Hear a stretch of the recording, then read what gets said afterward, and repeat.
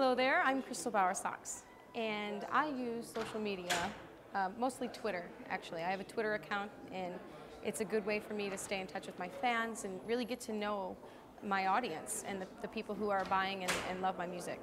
I actually got Rosie O'Donnell's first 3 tweets ever. She's now learning how to use Twitter, I guess, because of me, so that's pretty cool.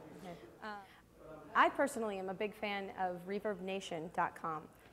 It's a good website for musicians to network with other musicians, to find opportunities for gigs and shows, and just a great way to find new music. So check it out, ReverbNation.com.